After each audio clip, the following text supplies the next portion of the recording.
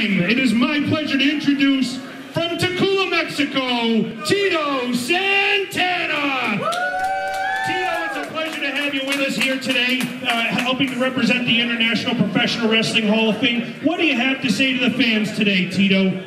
Well, I have to say is the fact that I'm so glad I'm here in Poughkeepsie, because the fans in Poughkeepsie bring back a lot of memories, and I guarantee you there was not better fans anywhere in the world. And to be here with your organization, the Hall of Fame, it doesn't get better than this.